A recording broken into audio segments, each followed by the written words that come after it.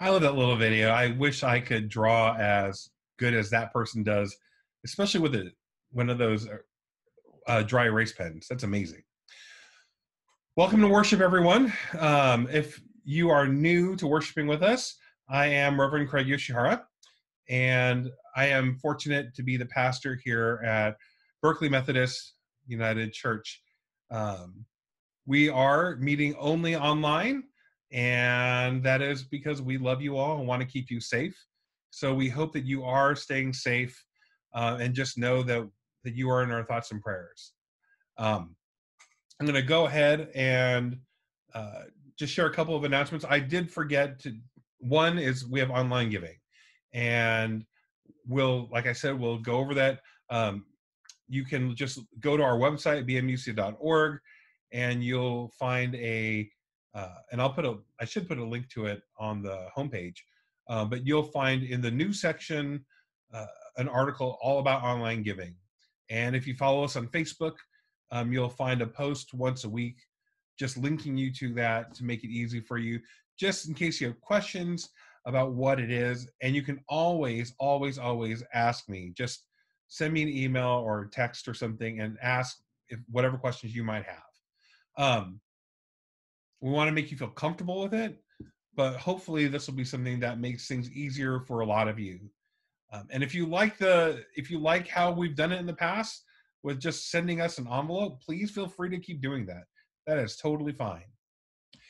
The other thing is we're going to pause our Wednesday night social hour. I know a lot of our choir folks are super busy, even if they're not in meetings. They're practicing and trying to prepare for the big recording. And so as that process is going on, we're going to go ahead and just pause the Wednesday night social hour for a little while and start it back up afterward. I'm really excited to see what Naomi and the rest of the district crew are going to be sharing, and I'm sure you all will be too. So it sounds like it's going to be fun and really great. All right. Having shared all of that, I'm going to turn things over to Cheryl, and Cheryl is our worship leader this morning. I'm going to ask her to go ahead and start us off with a prayer. Cheryl. Morning. My name is Cheryl Tacalpon, and I'm probably the goofiest one, but it'll be okay. Craig assures me it doesn't matter. So please join me in prayer. Dear Lord, we come with gratitude for your presence today in our service. I personally am really grateful that everybody that's here looks great and is healthy. I'm grateful for your beautiful day that you've given us, and I pray that you watch over those people that have not been able to join us. Please help us to find joy in this week. There's a lot going on. You'll hear a lot about it in our prayer later, but we know that joy really only comes from you, and we're grateful for all that you've given us. Please bless our service and continue to keep everybody in your heart. Amen. Amen. Thanks, Cheryl. That was great. I'm going to turn things on over to Naomi. She's going to share with us a little bit about our first musical piece this morning. So, Naomi, it's all yours. Hey, thank you. Good morning, everyone. This morning, we are actually starting with one of our, as I call it, great hymns of the faith. I'm not sure how I got to starting to call, the songs that come from, the old Methodist hymnal. But this is one that, it's just, most of the messages in here are so timeless. And this is Blessed Assurance. I think that's definitely a message that we all just need to be reminded of, that we do have God's assurance that he's caring for us, and that we can always think back to all the times that he has, and just continue to remind ourselves and each other of the story of how many times God has been there for us. And so I hope that you will feel free to sing along on Blessed Assurance. We have Naomi and Iman leading us this morning. So the lyrics will come up for you, and Jill's going to play that video for us. So I hope that you will feel free to sing out, because I know that many of you are super familiar with this favorite.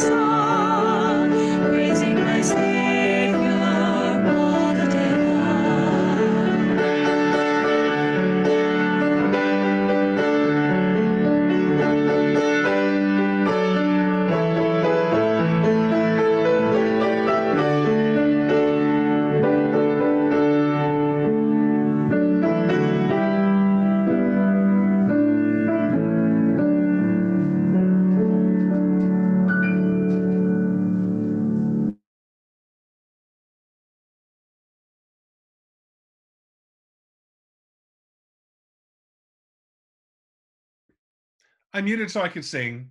So sorry about that, everyone. Yeah, I love that song, and Naomi and Iman do a really wonderful job of blending together their voices with Naomi's music. It came out really nice. As we do our prayers of the people this morning, I want to remind you that especially if you're new with us, to please share your prayers in the chat box that is on Zoom. You can even do it on Facebook, and we'll be sure to include it in our weekly email of prayer requests. But it really helps if you put your prayer requests in the chat box so that I can make sure that we cover everything, and that we lift things up in prayer. So the way we'll do it is, as we lift up prayers, we'll say together, Lord, hear our prayers. So I'm going to start off with a few that I had wanted to make sure that we lifted up. Prayer requests for all of the people affected by the explosion in Beirut. It was horrific, with over 150 people dead, and 6,000 people injured, and it's affected 300,000 people now who are homeless in that area. So Please keep the people of Beirut in your thoughts and prayers. Lord, hear our prayer. Liz wanted to ask us to please lift up prayers and condolences for the family of Mamie Hirasawa, who passed away on Wednesday. Lord, hear our prayers. We've had over 5 million cases of coronavirus in just the United States. Unfortunately, California has had the most cases overall. Texas has had almost 20% positivity rate. That's just an alarming amount. So as the pandemic continues to just rip through our country, we just want to keep in prayer all those affected by it, all those who are trying to protect us from it. And we just pray for wisdom for the people who feel like this isn't a thing. So just continue prayers for everyone as we battle this pandemic. Lord, hear our prayers. Lee asked us to please keep in mind it's been 75 years since the bombing of Hiroshima and Nagasaki. And although those who survive the blast are fading away, hopefully our memory of that is not. And the fight to rid the world of these weapons continues on. Lord, hear our prayers. Pauline asked us to continue to pray for nursing homes everywhere, and for those who have pre-existing conditions who are at risk and are putting them at risk also. Thankfully, I'm always glad, Pauline, by the way, I'm just really glad that you keep updating us.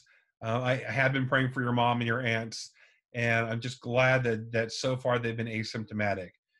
If you don't know, Pauline's mom and aunts have been tested positive for COVID-19, and thankfully, though, are not showing any symptoms.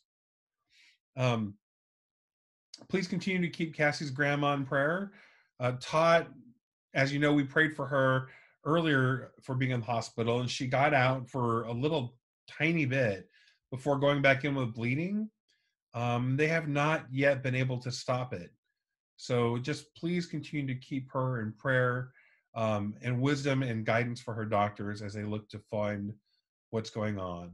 So Lord, hear our prayers. Well, we wanted to lift up a prayer of blessing for Sarah and her marriage. That's always something wonderful to be able to celebrate. So Lord, hear our prayers. I did want to especially lift up a prayer for our schools as they are starting again. Prayers for the students who are, at least in our area, I know most of our students are starting virtually. For those that are not, just especially prayers of safety for both the teachers and for the students. And prayers that we're able to adapt to this new way of learning.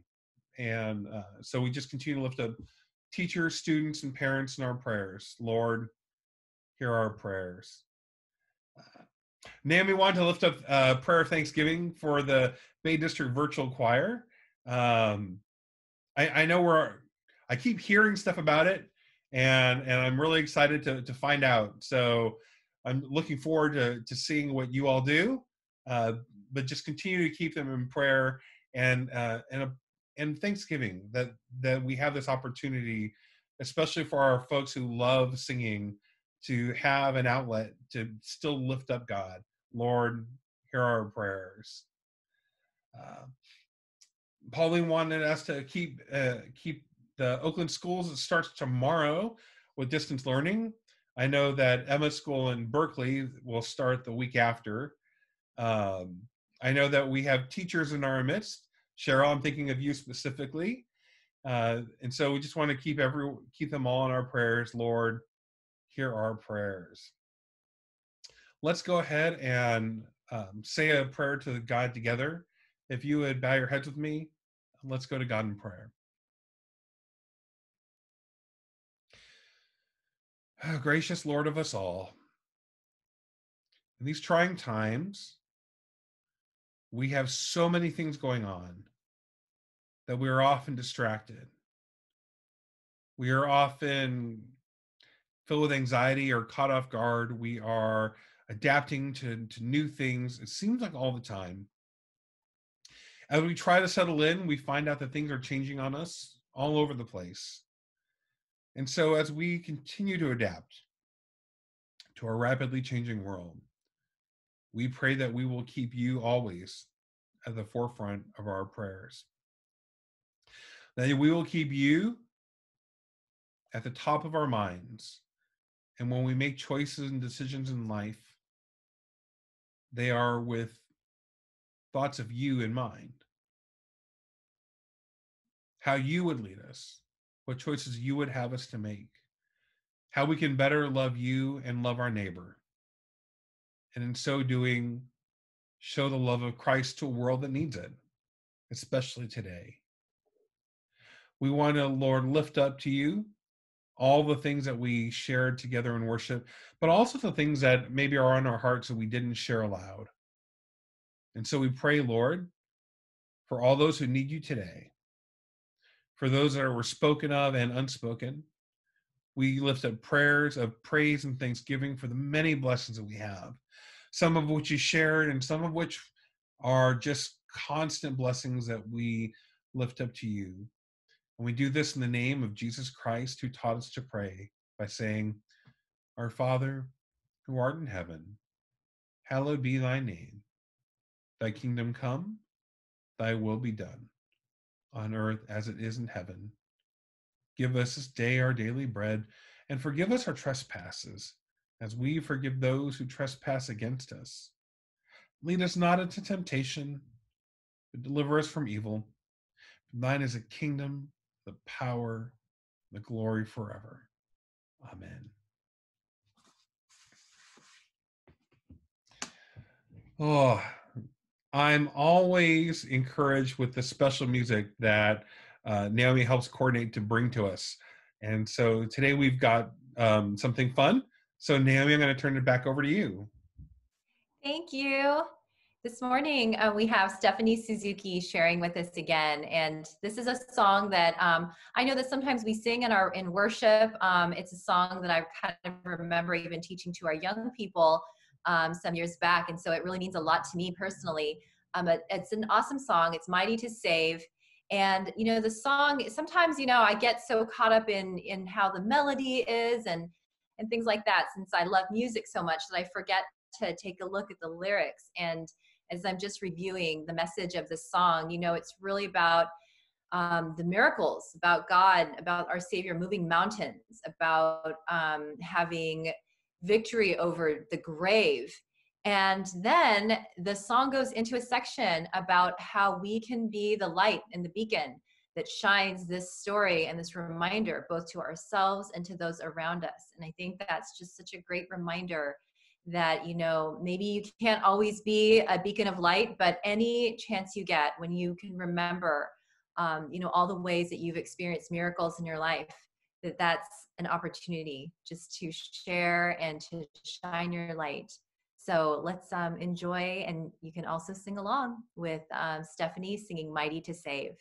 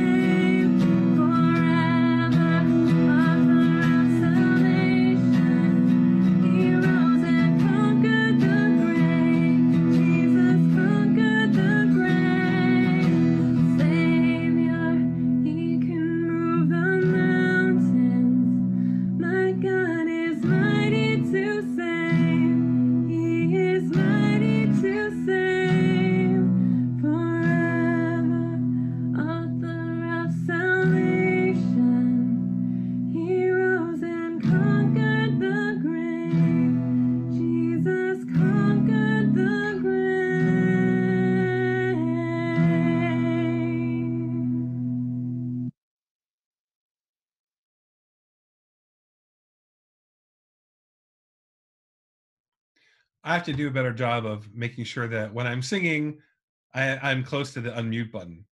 Uh, I really enjoyed being able to sing along with that. That was really great. Mighty to Save is one of those songs that just really always resonates. So thank you, Stephanie, for creating that for us. Before we get into our prayer for the time of offering, I'm going to show you a short video about how we can give online. Wanted to make sure that everyone felt comfortable about it and about what it is, what it's like on Tithely to be able to give. I'm also going to include a link in the chat box that when you click it should bring you to the Tithely page where you can just give directly from your website to our church. So here's a short video about giving, and all I have to do is find it. There we go. Hi everyone, and welcome to Tithely. As our world becomes more digital, we want to make giving to the church as easy as possible for you. So here's a quick way to give online. If you don't yet have the Tithely app on your device, first go to the App Store and search tithe.ly for both Apple and Android users. Once it is fully downloaded and opened, the welcome screen will ask you to log in. Now, if it's your first time giving on the app, you can create an account by simply entering your name and email. Then come up with a personal, secure password and PIN for double security. Tithely will securely store your information so that future giving is easier. From this main screen, you can find your church two ways. First, if you're sitting in church, simply click Find the nearest church, and the app will use your location. Then click Give Now to continue to the giving page. Otherwise, you can type the name of your church in the search bar, select yours, and click Give Now to continue to the giving page. The app will then ask for your credit card information and save that to your account to make future giving easier. Now, simply enter the amount you would like to contribute to your church and press Give. It's that easy. And if you'd like to set up recurring contribution, you can simply select Recurring Giving. Now that you've set up your account, giving will be even easier next time. You won't need to enter your name or credit card. All you do is log in, select your church, and give. Although this way of giving may be new for you, you are still honoring the Lord with your contribution.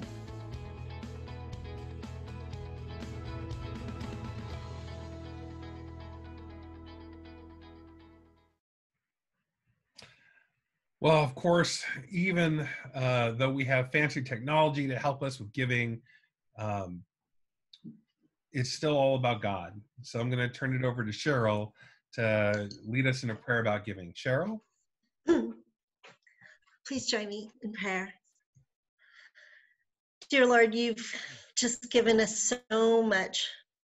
Homes to live in, clothes to wear, food to eat, in our health and our church. We're grateful for all that you've given to us and all our many blessings. We're also grateful for the gifts that you've given to us.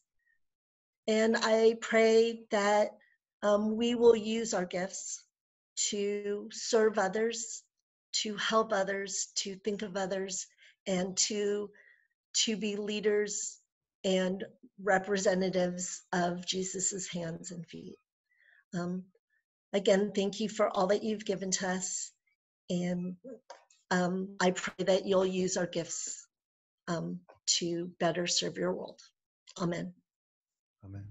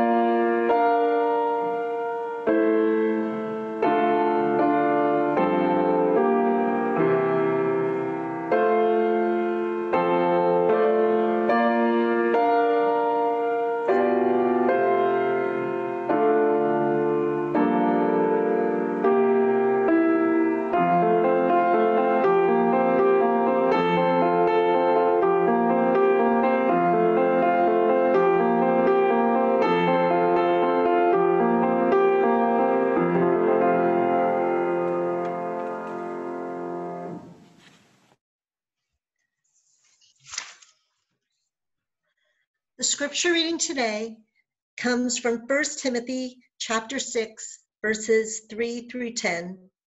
And this is a reading from the New International Version. If anyone teaches otherwise and does not agree to the sound instruction of our Lord Jesus Christ and to godly teaching, they are conceited and understand nothing. They have an unhealthy interest in controversies and quarrels about words that result in envy, strife, malicious talk, evil suspicions, and constant friction between people of corrupt mind who have been robbed of the truth and who think that godliness is a means to financial gain. But godliness with contentment is a great gain, for we brought nothing into the world and we can take nothing out of it. But if we have food and clothing, we will be content with that. Those who want to get rich fall into temptation and a trap, and into many foolish and harmful desires that plunge people into ruin and destruction. For the love of money is a root of all kinds of evil. Some people, eager for money, have wandered from the faith and pierced themselves with many griefs. We give thanks for God's word. Amen. Thank you very much, Cheryl. I'm going to tell you a short story. Once upon a time, there was a preacher. He was a real hard-nosed, fundamentalist type of preacher, and this adult video store was about to open up in town.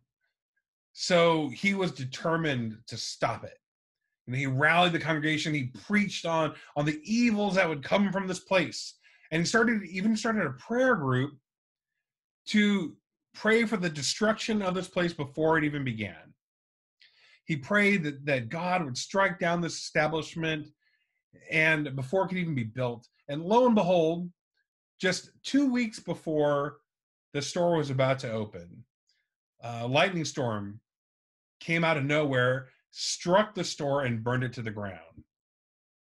Well, the pastor was pretty pleased with himself, as was the whole congregation, until they were served with the notice that they were going to be sued by the owner of the video store on grounds that the church was responsible, either directly or indirectly, for the demolishment of the building.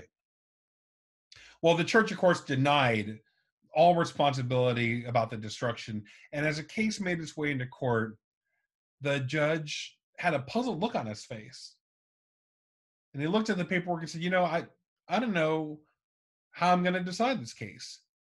From what I'm reading here, I've got an adult video store owner who believes in the power of prayer and an entire church that does not. Do you put your money where your mouth is? Do you put your money where your mouth is? These people didn't. Even though they had evidence of God's power right before their eyes, they chose their pocketbook over God. You've heard it said that money is the root of all evil, but that's not actually the saying. As Cheryl read for us this morning, it's the love of money is a root of all kinds of evil. The love of money is a root of all kinds of evil. There's a difference. Money itself is not evil. It's our own elevation of it. It's us putting the pursuit of it above everything else. And that's what gets us in trouble. Not the money itself, but when we elevate the material and downplay the spiritual. When we elevate the material and downplay the spiritual. Now, if you have a Bible or a Bible app on your phone, I'm going to encourage you to follow along. We're going to read from 1 Timothy, beginning chapter 6, verse 17. 1 Timothy 6, verse 17. Now, if you don't have a Bible handy, I'm going to encourage you to bring a Bible to worship. Of course, I have my background on, so I'm not sure if you can see it. But I want to encourage you to have a Bible handy. It's always great to be able to follow along. If you have a Bible, especially for worship, you can make notes and kind of, just kind of keep track of the thoughts that are going through your head as we shared together these different stories in the Bible. Now, the letter we're going to read today is from a group called Pastoral Letters that Paul is writing to disciples Timothy and Titus, who are leading churches in their own areas. And the reason that they're called pastoral letters is, if you read this entire First Timothy letter, it's like a mini booklet on how to run a church. First Timothy could be a pamphlet on church leadership. Paul talks about everything from how to lead worship to the qualifications for a deacon to how to treat the elderly. But today we're going to focus on Paul's teaching about giving. Now, in this passage we're going to share, Paul offers advice to Timothy about how to preach on true wealth, what true wealth really means, and that we often confuse material wealth and spiritual wealth. So as you read this passage with us, I'm going to just encourage you to listen for how that challenges and speaks to you. So please hear now the word of God. Command those who are rich in this present world not to be arrogant, nor to put their hope in wealth, which is so uncertain, but to put their hope in God, who richly provides us with everything for our enjoyment. Command them to do good, to be rich in good deeds, to be generous and willing to share. In this way, they will lay up treasure for themselves as a firm foundation for the coming age, so they may take hold of the life that is truly life. The word of God for the people of God. The people said, thanks be to God. Have you ever asked yourself, what if you had $1 million, right? If I had $1 million, what would you do with it? I think we've all daydreamed about that at some point. You know, this huge windfall fell into our laps. What would you do with it? There's a whole song on it from the group Bare Naked Ladies. I know it's a funny name, called If I Had $1 Million. And it's definitely one of their most popular songs. Basically, it's just a list of things that they would buy if they had $1 million. And some of the things are hilarious. Like I love, they'd buy a llama and an emu. They'd buy a K car, nice Reliant automobile. And maybe the funniest one is really expensive ketchup to go with their craft dinners. Like the band, I think most of us would not only buy things for ourselves, but for other people too, that we would share the wealth in some way. There's nothing wrong with daydreaming about getting a windfall of money, or even on splurging on ourselves once in a while. The danger, as Paul writes to Timothy, is to put our hope in wealth, or anything else for that matter, over God. The danger is to put our hope in wealth over God. It's to make the mistake that thinking that a car or a job title or a hot-looking spouse will bring you long-lasting happiness. There's nothing wrong with having a nice car or being rewarded for your hard work, or for that matter, having a hot-looking spouse. But if your goal is to achieve those things as a means to lasting happiness, you'll be disappointed. Someone always has more. Someone always has a better job or a better car or a better something. You can't keep up with the Joneses because the Joneses always have more. You know this, right? I mean, you know this. In your head, you know it's to be true. It's not only logical, but you've experienced it for yourself. So why are we talking about it? It's like, these are common sense things, Craig. Why bother? Because we still make these mistakes from time to time. We still forget to put God first. We still forget to put forward the things that really matter. Sometimes we wait until it's too late. Worshiping together is about being the community of Christ in the world and the family of Christ for one another. Worshiping together is about being the community of Christ in the world and the family of Christ for one another. And so we need to take time once in a while to remind ourselves of what is really important, what really matters. In these crazy, wacky, wild days, I keep hearing stories of pastors and churches who are an embarrassment to the rest of us. They claim that if you don't worship in person, that you lack faith. But I think that instead they lack faith that God is honored no matter how we conduct worship. I don't think God rewards us acting recklessly or without thought.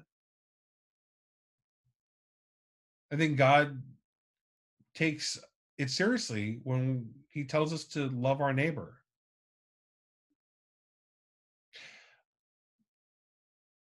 I have seen too many people complain and bemoan not being able to sing in worship. Well, we sing every week. They should come join us. I don't know. To think that God is so limited that you have to be in a specific building around specific people to honor God is kind of crazy. With so much added stress going on, with so many things around us, it's easy for us to shift priorities and to forget what's really important. But God pretty much makes it simple. Love God, love your neighbor. Love God, love your neighbor. That is a simple formula for success in all things. As Jesus told the expert in the law, he said, love the Lord your God with all your heart, with all your soul, with all your mind. This is the first and greatest commandment. And the second is like it. Love your neighbor as yourself. All the law and prophets hang on these two commandments. Everything rests on loving God and loving your neighbor. No amount of money or power or fame is going to bring you peace. You might think it does, and maybe for a short while it will. But in the long run, you're never going to find that kind of peace that passes understanding that Paul talks about. Really, it's how we use what we have that makes a difference. No matter how much or how little money, power, or fame that we have, it's how we use it that will change the world. I'm hoping that we'll really pray about how we, as the Church of God at BMU, can use the resources we have, both individually, as just regular old people, and as a church, to impact our community, our neighbors, and everyone we meet. You know, for those of you who've lost jobs or had to take a cut in pay or having to worry about meeting critical needs, by all means, you should take care of those things first. But if you have the means, if you're able to do more, then this is the time to do more. Not just for our church, not just through money, but time, your talents, and your service. You don't have to be rich to make a difference. Now, I have a bunch of friends, like my friend Andrea. She's going to volunteer to serve at a polling place during the election. I know Julia's mom, June, had been making masks for friends and neighbors. She even sent a bunch to the church that we sent out to those who might need it. On our Wednesday night social hour last week, Andy was telling me about how his wife Naomi was helping out with the Bay District Virtual Choir and sending out soundtracks to musicians who are going to take part. We can all find ways to love God and love our neighbor. We don't have to be well off to do it. As a church, we are pretty well off. We are fortunate. We don't have a mortgage. We don't have loans. we have a pretty nice savings account built up. We have over $400,000 in our account.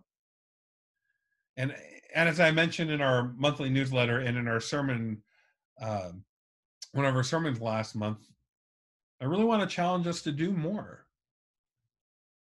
With our resources, we could certainly think of ways to impact our community, to truly love our neighbor. But how else? And we'll talk about that more next week, about some of the ways in which we could really make an impact. But how else might we help one another? Cassie had a great idea. She suggested doing a neighborhood pantry. It's kind of like, if you've ever been by Lee Mars' house, Lee and Deacon Mike, they have one of those cute little lending libraries right outside. So this is a lot like that. It's a little bit bigger, but it's basically a little food pantry. So if you've got extra canned food that you don't need, you can put it in there. And if you need something, you can just come by and take what you need. Cassie was showing me an article, and different organizations have been doing this. Different people have been doing this. And remarkably, they seem to never run out. It's not a full food distribution, but it's basically a little library of canned goods for people who need it. So I love this idea. What are other ways that we could creatively use the resources that we have, not just our finances, to love our neighbor? In troubled times, it's really easy to just hunker down and hole up. We have a tendency to get into a hoard mentality and turtle up, to withdraw, and to be more fearful about being generous. We start worrying a lot more about where our money goes and what it goes to. So while we should physically keep our distance and wear masks, so please do that, that doesn't mean we have to stop being the church. There's a world out there that needs us right now.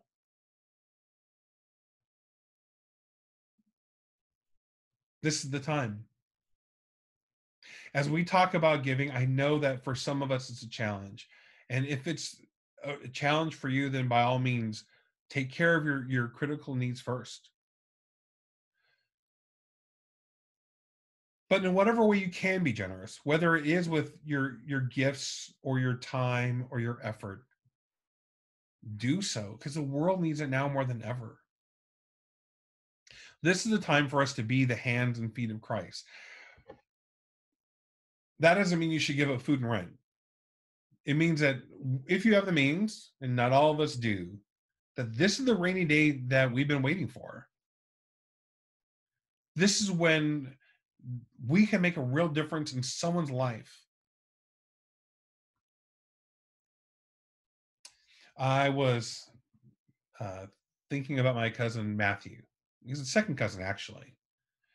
And he had every economic advantage in the world. His folks were pretty well off. When he turned 16, they bought him a brand new car. When he graduated from high school, they paid for him to go backpacking across Europe with a bunch of friends, and they paid for it all. My uncle, my second uncle, great uncle, bought a camper just to take Matthew and his friends to concerts all over the country.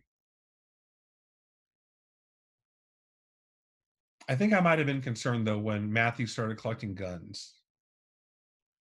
I remember my uncle talking about it and mentioning that on the back of his bedroom door, he had a rack, and it was filled with different kinds of guns. I don't know. A 21-year-old with a collection of guns seems like a recipe for disaster, and it was. One morning, a neighbor heard gunshots being fired from Matthew's apartment and called the police. And when the police got there, Matthew came out wielding two weapons, one in each hand. When they asked him to put the weapons down, he instead raised them toward the police, and they shot him down. Suicide by cop is what some people call it. Intentionally creating a situation where you'll be killed. We tend to think having money will solve our problems, or fame, or influence, or power, but it doesn't. The peace that comes from a relationship with God, the love of family and friends, there's nothing that can replace those things. I don't know if Matthew had a church community, if it would have helped him. But I do know that having money didn't prevent this tragedy from happening. Money, influence, fame, these are not the things that bring you deep and lasting happiness. Invest in those things that will really make a difference. Your faith, your family, your friends. Make sure you keep in mind what matters most in life. In the name of the Father, and the Son, and the Holy Spirit. Amen.